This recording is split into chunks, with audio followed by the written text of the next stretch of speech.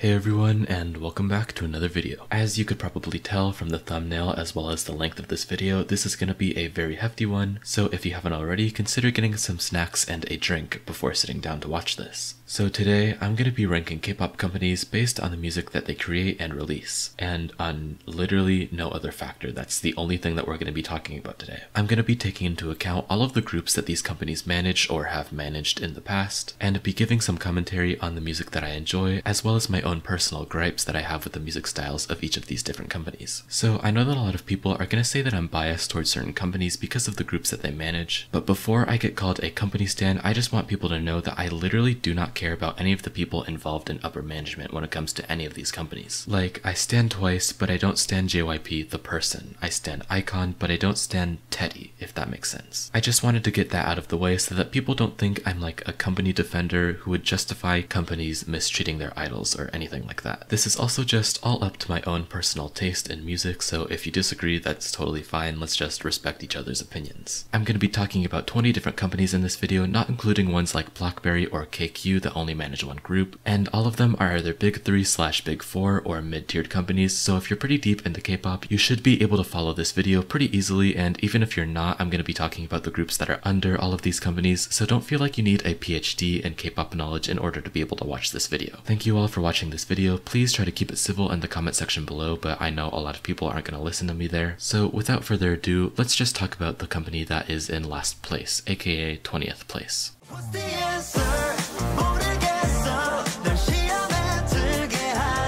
So in last place we have Brand New Music that manages AB6 and BDC, as well as the soloist Lee Eun-sung. They also manage a bunch of hip-hop artists, but we're going to be focusing only on their K-pop music in this video. So even though they're in last place, I don't think that Brand New Music has absolutely no good songs under their entire K-pop catalog. I think AB6 has one of the most memorable and just good debuts of the 4th generation, and I like probably half of their titles and a good few B-sides too. But that's quite literally it for me. Besides a select few AB6 songs every now and then, literally nothing that Brand New Music has ever put out has made it onto my playlist. I'm sure that BDC is a lovely and talented group, but it just seems like there's a very apparent lack of care in all of their music, almost as if Brand New Music took songs that were supposed to go to AB6 but weren't good enough to make it onto their final albums and gave them to BDC instead. And most of AB6's stuff, even if there's a lot of effort put into it, just isn't my taste in music, so I don't enjoy most of their songs either. As far as Lee Eun-sung's catalog, it's sort of the same thing with BDC, where nothing really stood out to me, and he's actually going to be debuting in a new boy group under the company this year, so I hope that Brand New Music can sort of step up their game. So that's why that Brand New Music is last on this list.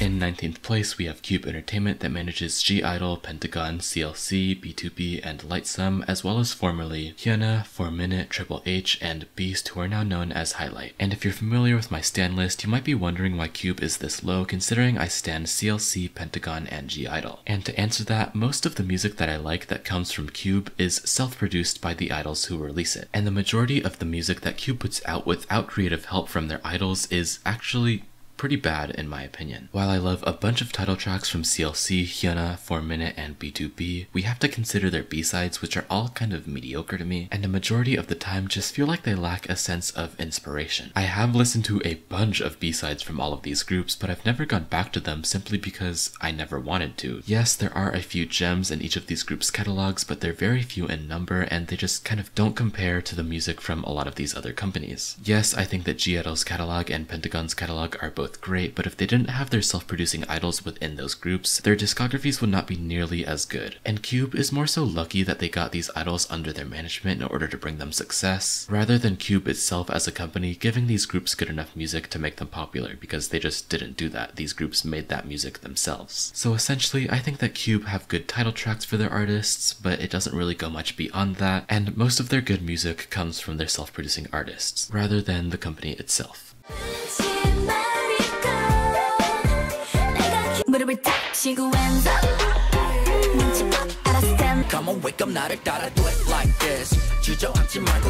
So next up on the list we have FNC Entertainment, and under FNC Entertainment are groups such as I.O.I, SF9, Cherry Bullet, and P1 Harmony, as well as the idol bands FT Island, CN Blue, and N-Flying. And while I do follow a good amount of groups from this label, especially I.O.I, P1 Harmony, and Cherry Bullet, I do feel like the musical quality under FNC is very inconsistent. In my opinion, that sometimes they give groups absolutely flawless albums, and then the next release will be kind of mediocre in comparison. For example, one of my absolute favorite albums of 2021 was Cherry Bullet's Cherry Rush album, where I have every single song on there saved, but for their next release, which was their Love in Space album, I only have one song saved. And it's like this for all of the FNC groups and bands, where they'll have really high highs in their discography and then extremely low lows. If I was only looking at the good music that all of these companies put out, FNC would be way higher on the list. But when you take into consideration the massive amount of skips that FNC has put out in their lifetime, I just can't really justify them being much higher on this list. I do really enjoy that the music from FNC Entertainment covers such a wide variety of genres. There's truly just not that many similarities between groups like Cherry Bullet, I.O.I, and P1 Harmony, but unfortunately, even though they have all of these different genres under their belt, they still have a lot of mediocre music to me, so that's why they're this low. I'm going home. They don't care no more.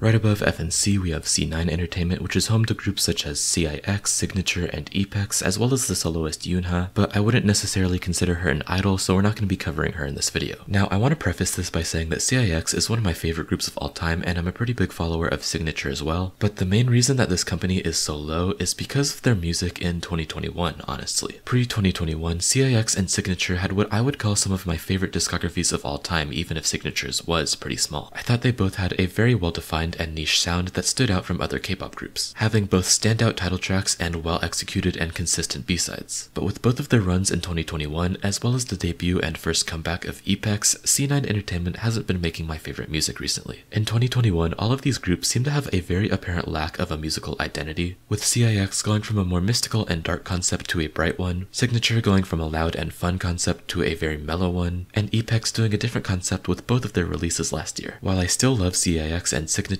I'm just not too sure what direction they're going to be going with their music in the future, and I hope that all three of these groups can switch it up because none of what they put out last year is really my favorite by any means.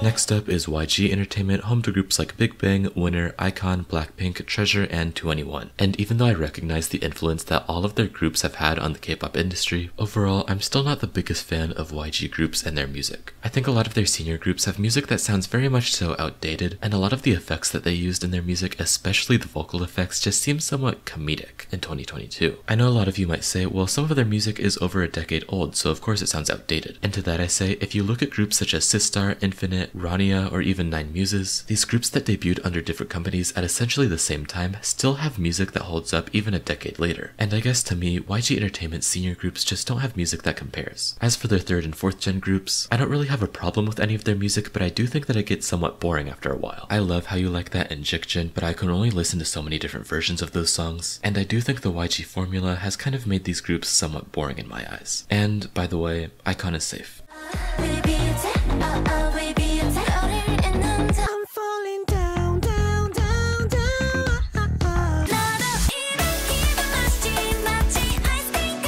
Above YG Entertainment, we have Woollim Entertainment, which manages Infinite, Golden Child, Drippin', Rocket Punch, Kwon Eunbi, and previously Lovelyz. I don't have too many problems with Woollim Entertainment, but I feel like the music that they've put out has never really been good enough for me to stan any of their groups. I enjoy a Rocket Punch song here and there, I enjoy a Drippin' song here and there, I enjoy a Golden Child song here and there, but besides maybe 1 or 2 title tracks from each of these groups, nothing's been good enough to where I'm like, oh, I want to get into this group even more. Those select few songs are Wannabe and Pump It Up by Golden Child, Nostalgia by Drippin', and Bim Bam Boom by Rocket Punch, by the way. Woollim Entertainment has really never released a title track that I'm like, oh my gosh, this is the worst thing I've ever heard. But I also never really feel a sense of pizzazz from their music. You know, it's just a consistent 7 out of 10, a C-, C+, C+ title track. And I never really hear anything that's above an 8. So overall, I just feel very meh about Woollim Entertainment, and that's why they're this low. I wanna be a friend, but I give you shit, no I cannot be nice.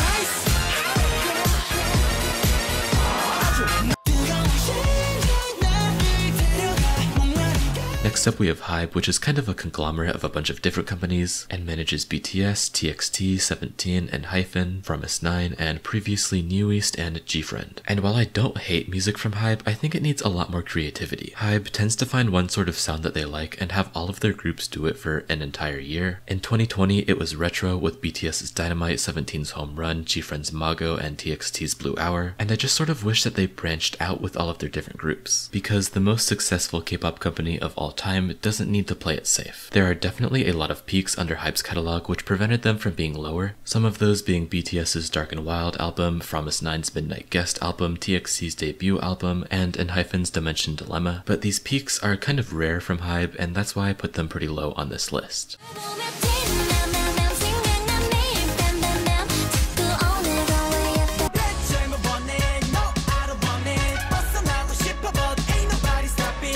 In the number 13 spot we have MLD Entertainment, who are this high because of Momoland specifically. They also manage T1419, and unfortunately it's that group's discography which prevents them from being higher on the list. I know a lot of people say that Momoland has bad music that all sounds the same, and I know I've said this so many times before, but if you actually listen to their B-sides, they cover a really wide variety of genres and they have really good music overall. In my opinion, their title tracks actually tend to be weak spots in their discography, and MLD Entertainment has given Momoland a discography that is, albeit small, fantastic in quality. Unfortunately, they haven't been able to do the same thing with Momoland's brother group, with the only T1419 song that I like being Exit, but I actually really like it, so if you're interested in this group, that's the first song that you should check out. There's not much else to say because they only have 2 groups and they don't have much music, but Momoland discography, flawless. Well, not flawless, but almost flawless. And I hope the new girl group that they're planning to debut with Shauna from Girls Planet 999 is also as good as Momoland.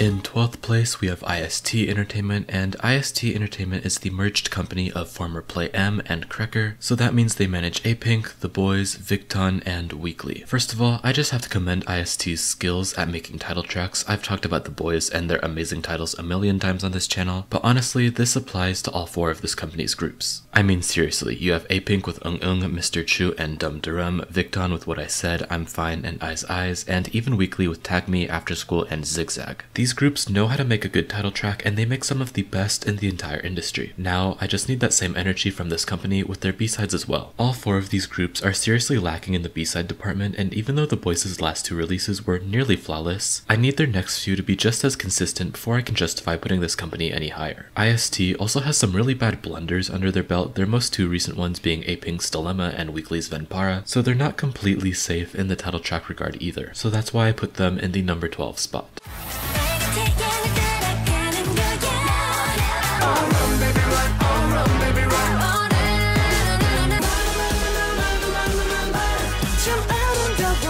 By the way, for this video, even though WM Entertainment, DSP Media, and RBW are all under the same management, I'll be looking at all of them separately for this video, specifically because I have a lot to say about all of them individually. I know I put HYBE, Source Music, and Playtist all as one company in this list, and that's mostly because everything that I said for one of them applies to the other 2, so it didn't really seem like there was much of a point to put all of them in separate entries. So I just hope that clears things up for anybody who's confused. And now let's talk about DSP Media. So in 11th place we have DSP Media, which is home to the groups Card and Mirai, as well as the former April, Kara, and Rainbow. I want to start off by saying that DSP Media has some of the best girl group songs of all time. If you don't believe me, just listen to Mamma Mia by Kara, Oh My Mistake by April, or Woo by Rainbow, and you'll understand what I mean. While they don't have too many standout B-sides, they definitely still do exist, and DSP Media girl groups almost always have fantastic titles, so it's not that big of a deal. Although unfortunately, all of DSP's girl groups are disbanded, so we won't be getting any new titles soon. And as for their 2 active groups, Card and Mirai, they are somewhat hit or miss when it comes to titles. I think Card had a pretty forgettable tropical house phase, and Mirai took a couple of releases to have a good title, but they always have a standout B-side or 2. So to sum everything up, DSP Media, they usually have good music, and it does get consistently released, but maybe it's every other release instead of every release being good, and that's why I put DSP at number 11.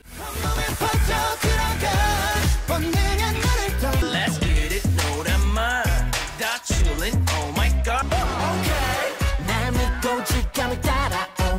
Starting off our top 10, we have Top Media, and I know what you're thinking, but Juice, your all-time favorite group is MCND, and they're under Top Media. Why are they only number 10? Well, to start off, Top Media manages the boy groups Teen Top, Uptension, MCND, and previously 100%, as well as the soloists Kim Woo-seok and Lee Jin-hyuk. And while I've never necessarily hated a release from any of these artists, I think a lot of them tend to be somewhat mid, for lack of a better word. Besides MCND, who have my favorite discography of all time, not many of the releases from these other artists are memorable to the point where I stick with them for like more than a week. Sometimes they do have a really catchy hook, such as in Uptension's So Dangerous or Lee Jin-hyuk's 5K, but most of the time the choruses seem to lack some sort of memorable melody, and I'll just never go out of my way to re-listen to any of these releases. Some other artists such as Kim Woo-seok have really good titles, but their B-sides aren't necessarily my favorite, but some of these other artists just don't even have that. Because of MCND, Top Media couldn't have been any lower than the top 10, but if Top Media didn't have MCND, I'm not sure they would even be in the top 15.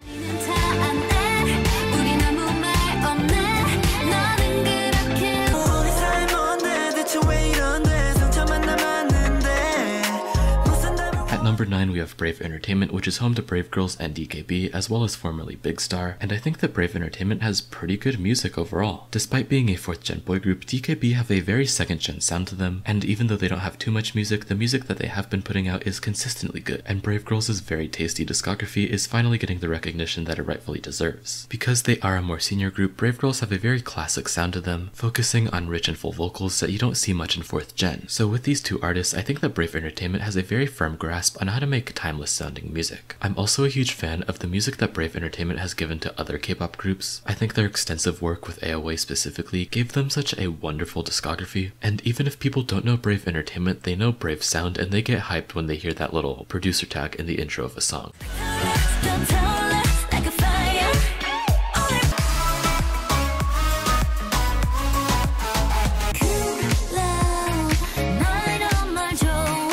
Above Brave Entertainment, we have RBW Entertainment, which is home to ONEUS, Mamamoo, Purple Kiss, and ONEWE, and I am a huge fan of both ONEUS and Purple Kiss. I think the consistency that both of these groups have had in their discography is somewhat unmatched in 4th gen, and especially titles like Valkyrie, Black Mirror, and Zombie are some of the best things that I've ever heard. Both of these groups also have fantastic B-sides, but unfortunately the company as a whole is kind of brought down by Mamamoo and ONEWE. I love Mamamoo's titles, but their B-sides are very much so lacking to me, and to be honest, ONEWE is probably my least favorite K-band when it comes to music. Their kind of sound is just not my thing, unfortunately. It's very obvious that RBW recently is trying a lot harder with ONEUS and Purple Kiss specifically. They've been given a lot better music than the other two groups, so I think we know where RBW's priorities are. RBW is absolutely capable of making good music, but they kind of pick and choose who they give that music to, and it really does show and hinders some of their other artists.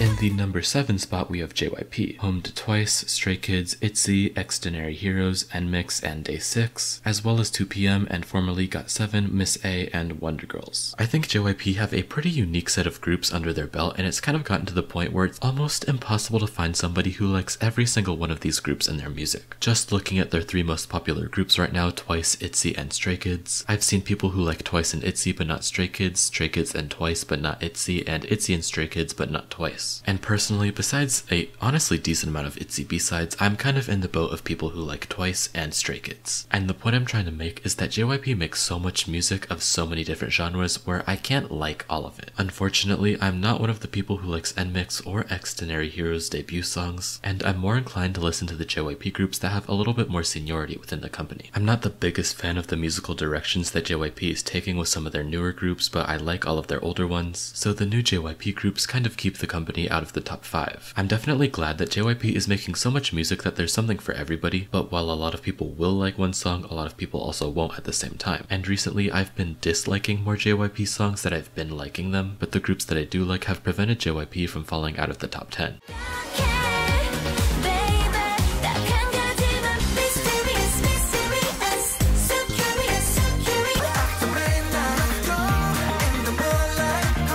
Above JYP, we have Fantagio, which is home to Astro, Wiki and formerly Hello Venus. And I don't really have any complaints about Fantagio. If you've been on this channel before, you know how much I love Wiki's music, and Astro and Hello Venus do not tarnish Fantagio's reputation in the slightest. Hello Venus honestly have pretty stellar music from what I've heard. I love songs such as Mysterious and Wiggle Wiggle, and while Astro did kind of have a generic boy group phase for a bit there, as you know by my stan list, I am a fan of music like that, but their cute stuff does still reign superior. The only reason that Fantagio isn't higher is because the other companies on this list have even better music, and Astro and Hello Venus don't necessarily do enough to push them into the top 5. And that's saying something considering how much I've been talking about Astro recently. I really don't have any complaints about the music, especially from Wiki, besides maybe they should get more, but besides Wiki, I think the other companies just have a bit of an edge on these groups.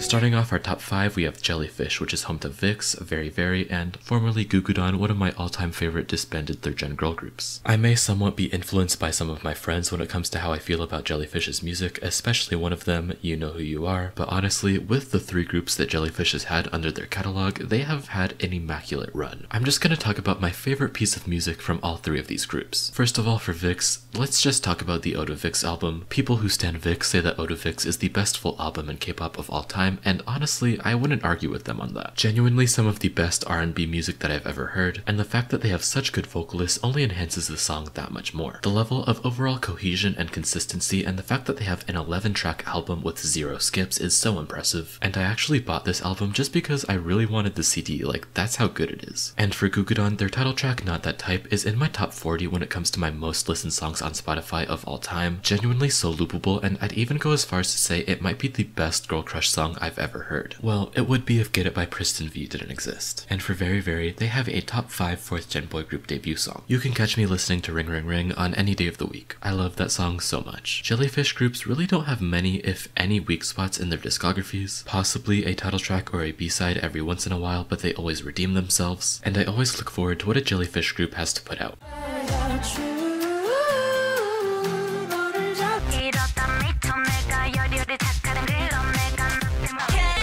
In 4th place, we have Mystic Story, which manages Billlie, Lucy, and Brown Eyed Girls. And I think out of all of the labels in the top 5, Mystic Story is the most creative out of all of them. Out of every single K-band that I've ever listened to, I think Lucy is the only one that has a truly unique sound, and having a violin player as one of their main members only adds to that. Instead of going the typical rock route, Lucy have a more magical and kind of folky sound, and unlike most other K-bands, none of their releases really sound the same, which is really impressive considering they're limited to the same instruments every single time. Their Panorama album, which has the title track Jogging, is probably the best K-band album that I've ever heard, and I would absolutely say that they're the best idol band that I've ever known. Billlie and Brown Eyed Girls are also just insanely good. Their title tracks Ginga Minga Yo and Kill Bill respectively are just complete game changers. I can't describe how good they are besides saying that nobody else has ever done it like them. I honestly am not too familiar with Brown Eyed Girls' discography, but they're actually on my list to listen to all the way through so that they manage.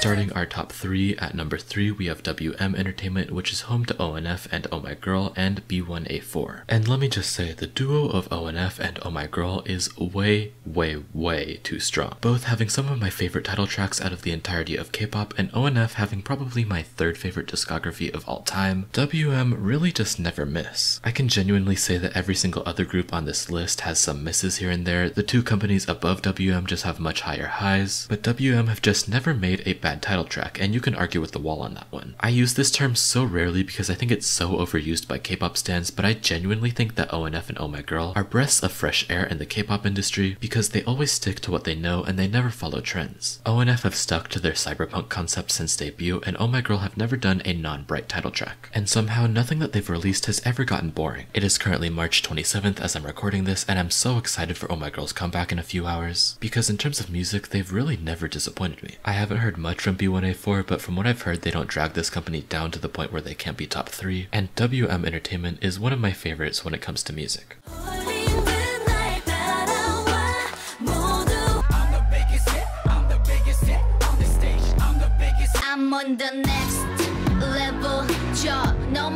I really doubt that most of you expected any less from this company, and in the number 2 spot we have SM Entertainment, because what other company has their groups pioneer so many different trends and have them do it so well? They have groups like Girls' Generation, Super Junior, Aespa, NCT, and Red Velvet under their belt. These groups are all so influential and they all have such great music too. You have G and Into the New World by Girls' Generation, Cherry Bomb, My First and Last, and Superhuman from NCT, Next Level by Aespa. Even Super Junior songs like Sorry Sorry and Mr. Simple are iconic. And don't even get me started on Red Velvet, like Bad Boy, Russian Roulette, Power Up, Queendom, even Rookie. These are all such legendary songs and they all come from one company. You can always count on SM Entertainment to try a new genre for the first time and have like 50 other K-pop groups try and do the same thing, only 5 months later and not as well, because that's just SM's brand at this point. Yes, they do have some misses here and there like 127's 2020 run, but their highs are just too good to ignore and too good to not put this company in second. And do not even get me started on FX, like Rum Pum Pum Pum. Are you kidding me? Love? Milk? Their discography. I could go all day, don't get me started. I'm not even gonna go there. I really hate SM Entertainment and all of their management things that they have going on, but that's not what we're talking about today. We're talking about the quality of the music, and the music is always phenomenal. Maybe not always, but usually.